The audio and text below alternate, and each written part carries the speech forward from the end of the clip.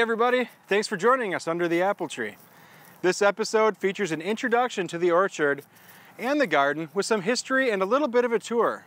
We also respond to some viewer questions regarding dealing with pests in the garden and yard. Today's music is by Jeff Hinnendael, a local musician. He sat down with Ross, they talked and jammed, and this was the result. Our focus, after all, is about supporting local endeavors of all kinds. If you would like to be featured in an episode, just let us know. Jeff did an awesome job, and I really love what his music contributed to the episode. You can catch Jeff with the Outpatients at Stadium View July 23rd from 6 to 9, and July 26th from 5 to 8 at Jimmy C's. And he has a solo gig at John Muir Park from 3 to 4 on July 25th. Wow, he's a busy guy. Try to check out one of the shows. I'm sure you'll dig it. Well, sit back and enjoy some great music and beautiful imagery. And stick around for an important announcement regarding a new show.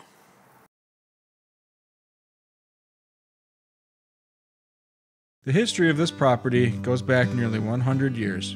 The house was built in 1921 by my wife's ancestors. In the 1950s, the orchard started producing enough apples to sell to local grocery stores. In this part of the yard, you can still see some of the pavers that were sunk into the ground in order to support the weight of the produce trucks as they loaded the harvest. We're looking at a bumper crop of apples this year. Apple crops tend to fluctuate in cycles of 2 to 3 years. This is in large part due to the pruning schedule. This year will be remarkable for us because we aggressively pruned 2 years ago.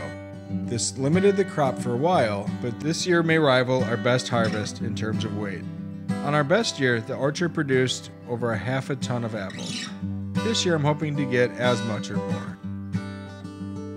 We have 2 pear trees, one producing fruit with red skin, the other is of the green variety. The oldest of the 2 pear trees bears red fruit that, while not much to look at, is very soft and sweet. The green pears are very crisp and refreshing. Our 2 cherry trees are of the sweet Bing cherry variety.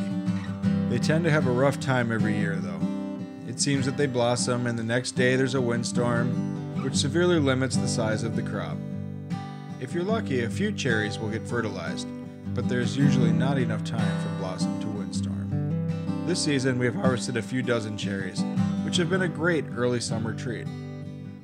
We also have a plum tree which is in its first season, so it's not quite producing anything yet. The garden holds as much history as the orchard, some plants having roots back some 50 years. Our production goal for this year is to grow enough to preserve and enjoy well into next winter. Next year, we will double our growing space, which will allow us to produce enough to sell at markets. This year we planted our crops in rows. In the north half of the garden, we have 4 rows of raspberries, carrot and asparagus patches, and shady lettuce rows. The grapes, pumpkin, watermelon, rhubarb, and excess raspberries border this edge. The south side has 6 tomato varieties: beets, peas, hot and mild peppers, beans, and broccoli, then many rows of strawberries. We inherited the strawberries and enjoy eating and preserving their bounty. The final section has cucumbers, more green beans, sunflowers, eggplant, radishes, and room to adopt a few more plants.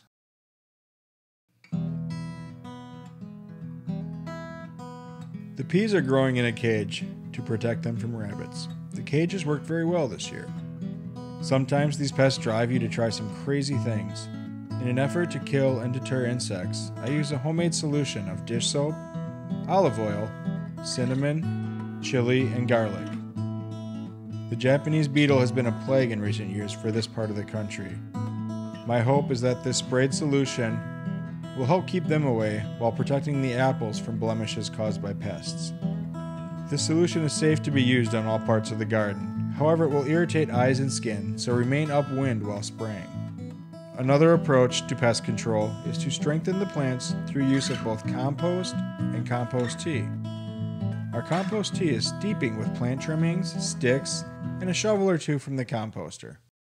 We will give that a few days and spray it on the trees and larger plants. For larger pests, we fence the garden in, hang disposable pie plates from posts. These blow in the wind and make a noise that frightens away some small animals. Also hanging from the posts in wrapped cheap pantyhose are chunks of Irish Spring soap. There is an ingredient specific to this brand which deters deer, rabbit, and other small animals. Weed prevention and fighting has been a costly battle for us. The downside of inheriting an older established garden like this is that some weeds have definitely taken root, so to speak. We do our best to pick and hoe weeds, but this year we took more drastic measures. We layered soil, black and white print newspaper, grass clippings and straw, and some compost. We repeated this until we had added about 10 inches to the level of soil. This helps to build up depleted soil. The newspaper is a great weed blocker as it does not allow weeds to penetrate. We have had minimal weed infestation in the areas where we instituted this practice.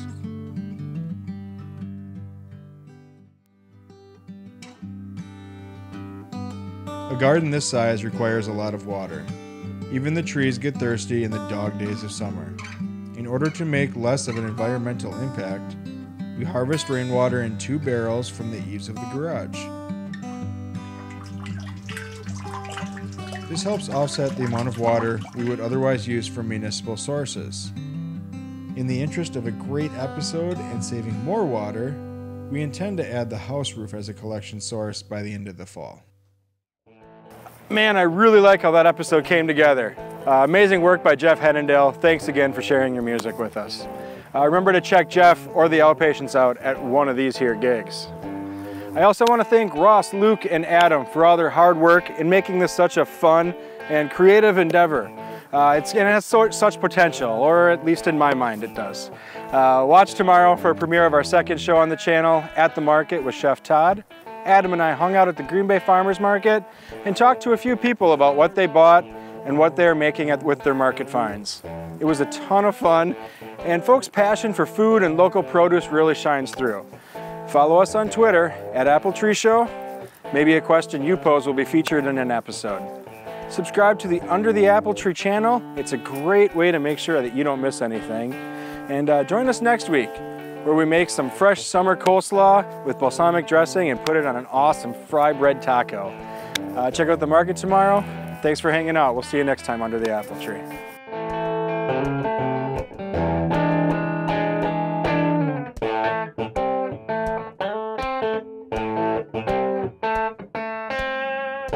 Thank you.